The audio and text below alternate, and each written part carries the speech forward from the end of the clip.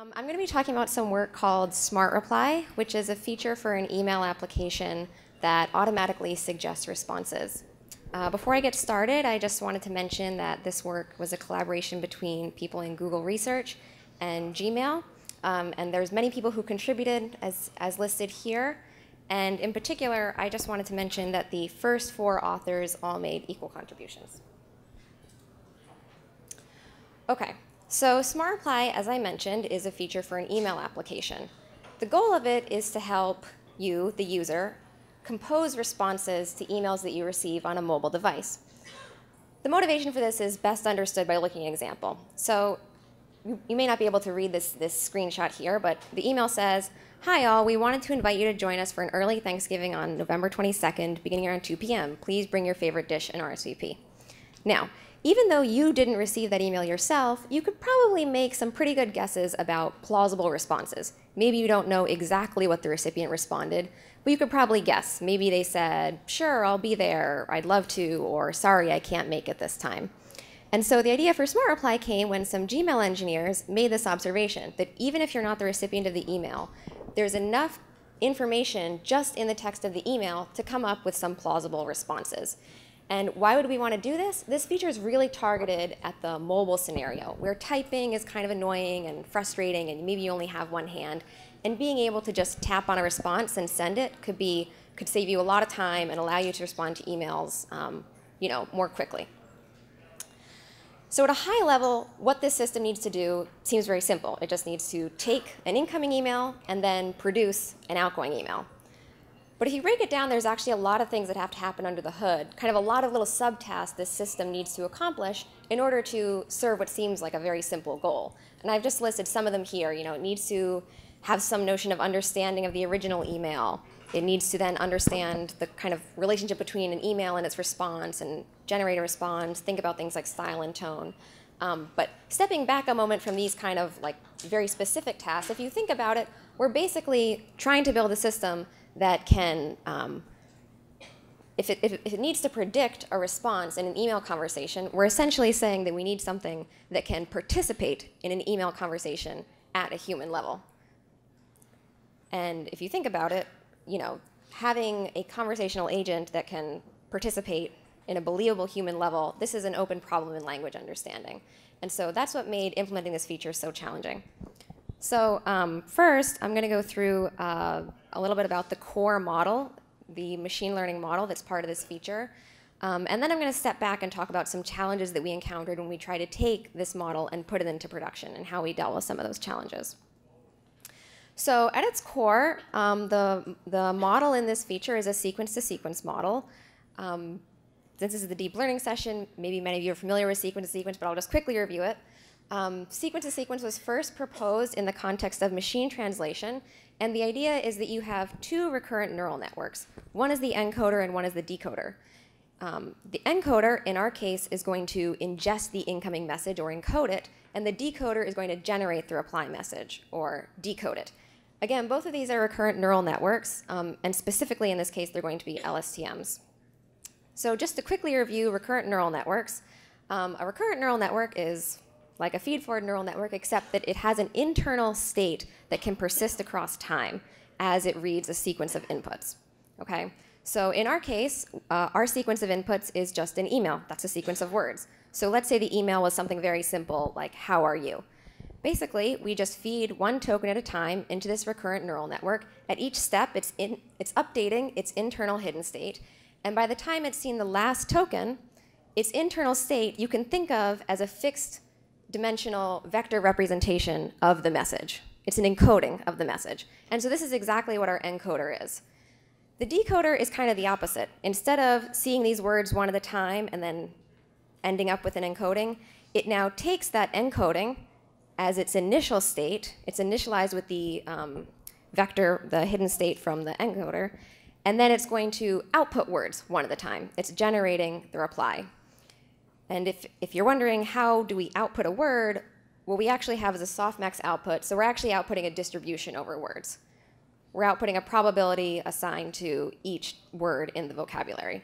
So in this case, if the incoming email is something like, "How are you?" then the first output from the decoder is going to be a probability distribution over words in the vocabulary for the first word of the reply. So maybe that would be something like, 0.5 for the word I, 0.25 for the word the, and 0.25 for the word what, something like that. And then again, since the decoder is also a recurrent neural network, we can do this repeatedly. We can keep feeding in words and keep getting a distribution over the vocabulary. So putting that all together, the smart reply model looks like this. We have our encoder reads the tokens of the incoming email one at a time. Then the encoding that results from that is used to initialize the decoder, and then that outputs words one at a time. And again, it's actually outputting a distribution. This model is trained end-to-end on a corpus of email reply pairs. Both the encoder and decoder are trained together, and one detail not mentioned here that I wanted to reiterate was that these recurrent neural networks in practice are LSTMs. And then at inference time, the resulting model is fully generative. We can use that output distribution, the distribution over responses. We can use that in a variety of ways. Essentially, we just want to get like the maximum likelihood, like the argmax over the distribution. And so we can use something like a beam search to do that. OK, so before I move on, I just wanted to show a quick example of kind of, if this seems kind of abstract, what this looks like in practice. In practice, we could just take an email, and I've just provided an example on in the left box. The email says, "Hi, I thought it would be great for us to sit down and chat. I'm free Tuesday and Wednesday. Can you do either of those days? Thanks, Alice." And what we would do is we would just feed this into the model exactly as is. There's really no pre-processing. There's no pause tagging or anything like that. And you can see there's even actually a spelling mistake in it. And the top generated responses from the decoder using a beam search are shown on the right. And those are things like, I can do Tuesday, I can do Wednesday, how about Tuesday, and that sort of thing. So this is just one simple example, but what this is meant to demonstrate is that after we trained this model, we found that in a variety of common email scenarios, it could in fact generate plausible responses, and it seemed like implementing this feature would in fact be doable. However, actually taking that model and deploying it into a system, into a product that would potentially be exposed to millions of users, raised several additional challenges. Due to time constraints, I'm going to mention 4 challenges, but I'm only going to go in depth on 1. So 3 of them, I'm just going to kind of mention them and give the solution at a high level, but there's more details in the paper. And then the last one I'll go a little bit more in depth in. So the first one is stepping back a little bit. How do we even know when we should show these suggestions? If you think about your email, there's probably a lot of cases you can think of where you just wouldn't even use suggestions. I mean, there's things you wouldn't reply to at all, like receipts and promotional emails and information disseminated to a large number of people. There's also things that you might reply to, but you would need to write a longer response at your desktop. You're not going to be able to use a short response on your phone. And we don't want to show suggestions when there's no chance they'll be used, because then they just become a little distracting. So without going too much in depth on this, our high-level solution is that we actually have a separate component, a feed-forward neural network, that we first run to decide whether or not we're going to even visit the LSTM model that I already mentioned. A second challenge we encountered is quality. How do we ensure that the responses we're showing are always high quality?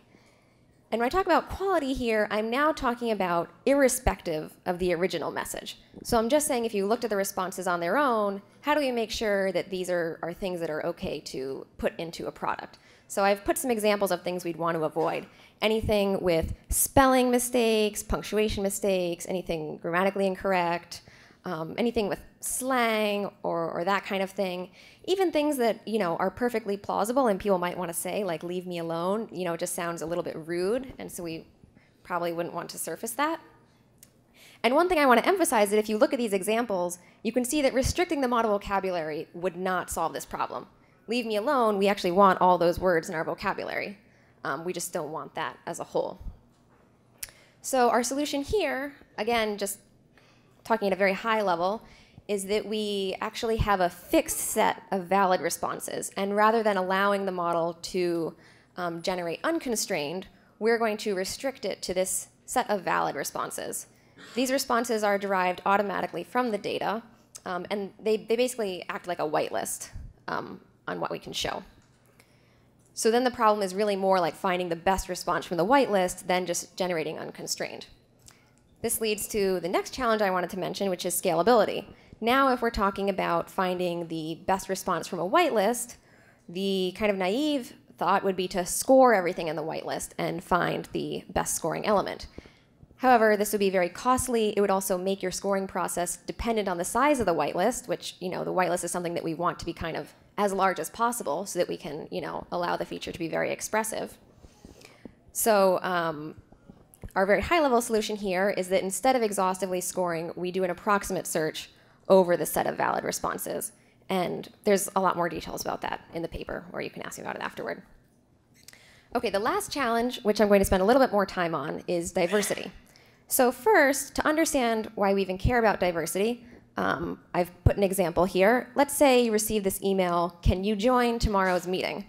If we just fed that to the model, the top responses would be, "Yes, I'll be there," "Yes, I will be there," and "I'll be there." This is not quite what we want to show to users because we want to allow them, we kind of want to cover as many possible scenarios as possible. If you don't want to say, "Yes, I'll be there," you probably don't want to say, "Yes, I will be there." In order to make this useful, we want to cover different scenarios, so we need the responses to be not redundant. But you can see why all of these are kind of highly rated together, because if the model assigns high probability to "Yes, I'll be there," it's necessarily also going to assign high probability to "Yes, I will be there," because those are almost exactly the same, and it has learned some smoothness across responses. What we really want to show is something like on the right, where we actually have, "Sure, I'll be there," "Sorry, I won't be able to make it," and we're actually addressing different scenarios. However, to do this, we need to understand something about the semantic intent of the responses. We need to know when two responses are expressing the same intent and when they're not.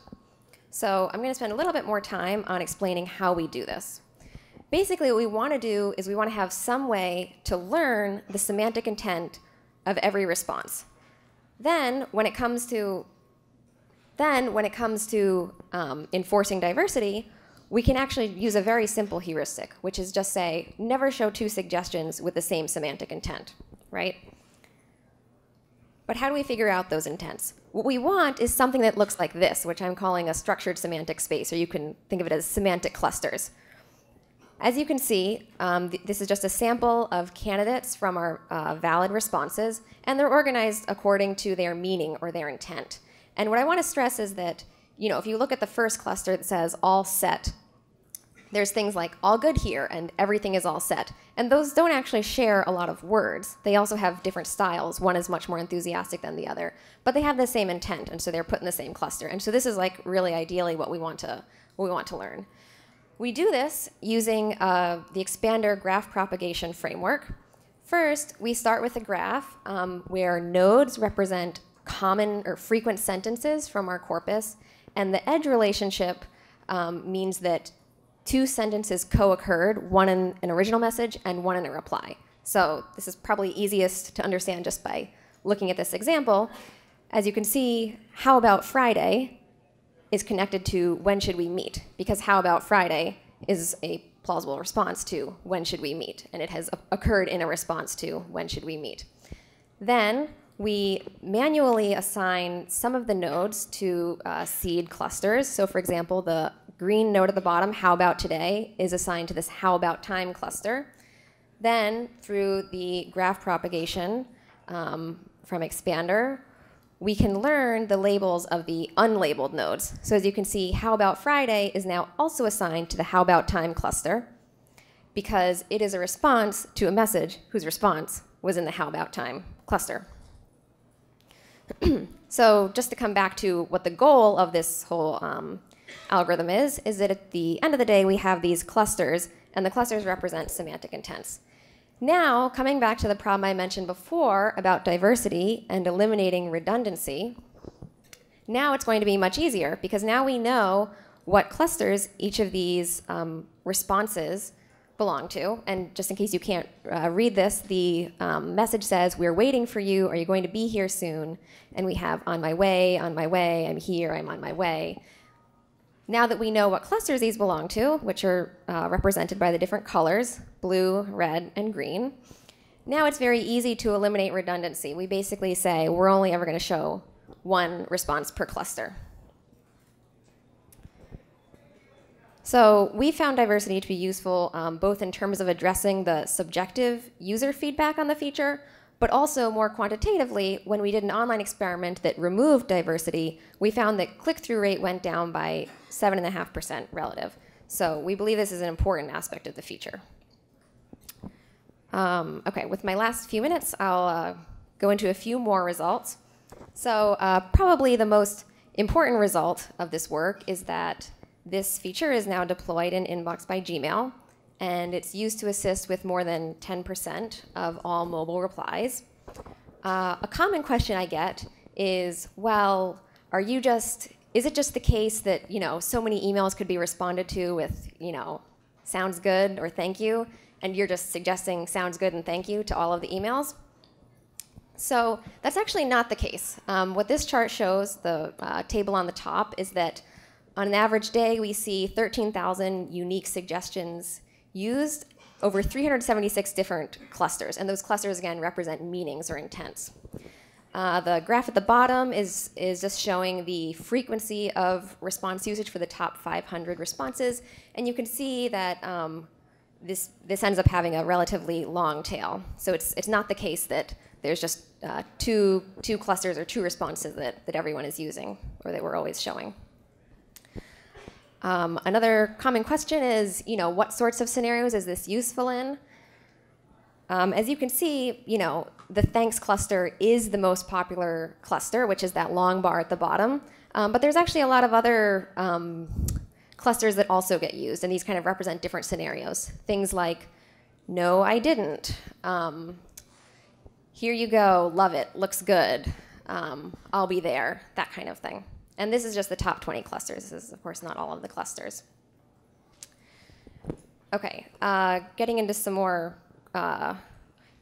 results that are more specific to the LSTM model that I mentioned in the first half of the talk.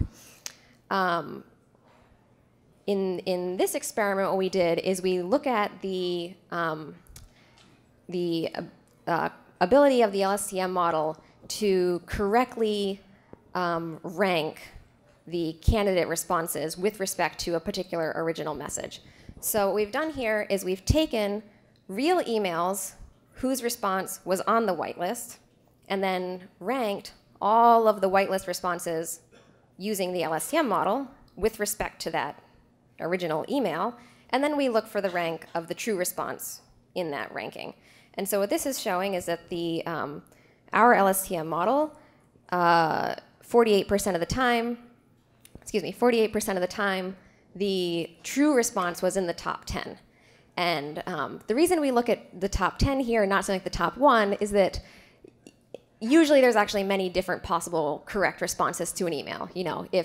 If no problem was a good response, then, that's fine, may also be a correct response. Or, if sounds good was a correct response, sounds great probably also is.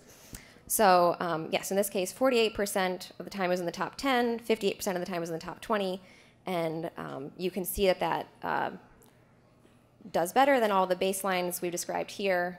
I'm running out of time, so I won't describe the baselines, but that is described more in the paper. A few quick examples. Here's an email that says, "Did you manage to update the screenshot on the front of the page? We need to send the paper tonight. Hope we can make it in time for KDD." And the responses are, yes, it's done, working on it now. No, I haven't yet. So you can see they kind of cover a range of scenarios. And so just to quickly wrap up, I think I'm out of time. I just wanted to reiterate that the sequence-to-sequence model produces plausible email replies in many common scenarios when it's trained on an email corpus. We've now deployed Smart Reply in Inbox by Gmail, and it's assisting in more than 10% of mobile replies. And just stepping back a little bit and going beyond this feature, I just wanted to mention that we also think that this work shows that recurrent neural networks show promise not just for this type of application where you have assisted communication, but really other applications that require a conversation model like virtual assistants. That's it.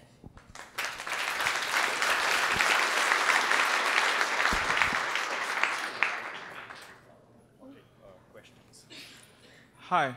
I was wondering if you did consider pre-training on a generic set of responses and then doing some training on the last layer based on cultural diversity or even for that particular person, so that it can be more, like from an HCI perspective, it can be more personal rather than being more generic. Yeah, that's a very good question. For people who didn't hear, he was basically asking, right now we have one global model, and that's what everybody sees. Have we thought about training it to be more personal in various ways, whether that's, different cultures' use of the same language or different languages or different people's, tone and style? That's not something we currently do. It is just one global model. But I think that is a big opportunity. One thing that we have noticed, if we even just look at the white list of responses that's automatically generated from the data, is that we can see that, you're asking about cultural diversity. We can see many different cultures' use of English represented in there. And right now, we don't do a good job of deciding, when to show, well, we're not specifically training for, who uses culturally specific phrases or not. But I think that is a big opportunity. Yeah, and people might respond differently to people of different culture as well. Like when I'm responding to someone from India, while responding to someone from US, for example. Oh, okay. Yeah. So just sort of intuitively looking at the previous talk and this one, you used an explicit clustering mechanism to cluster for diversity. Did you think or did you try using the hidden layer activations in the LSTM? Would that also work? Or? Yeah, I think that's a very good suggestion. In this work as it's presented here, we do kind of use this separate system for clustering. I think other work has shown that the LSTM hidden layer can be useful for just representing a sentence or a message. So I think that's a good suggestion. Okay. But you didn't actually try it and reject it. That's what I was checking. No. Yeah, I was planning to ask the same question. When you do beam search, you basically, if you answer yes or no, basically you're going to different state, basically. If you can somehow decipher there and then kind of you can do diversification at that decoding stage. That's kind of thinking. I'm not sure I understood the question. Oh. So you're saying when you're doing the beam search, impose diversity there? When you're doing the beam search, right? Along the same line that this gentleman was asking. For example, you answer yes or no, you probably is already diverting into different trend messages you have learned before. Mm-hmm. And then if you do that and figure a way to do that during the beam search, maybe that can help your diversification. Yeah, so you're saying use some notion of distance between the hidden states of the decoder now. On the decoder, so as we're doing the beam search. Exactly. I can see how that would be worth experimenting with. It would be tricky because you also want to kind of like respect the fact that the beam search is, showing you the best. Right. You don't like just if the top couple of responses, if they are closer to each other, you don't really need to. Yeah, that's true. All right, thank you. Thanks. Thanks a lot. I'm sorry I have to cut it off. We have to go to the next paper. Please come here after the end of the talks. Thanks a lot. Let's thank the speaker again.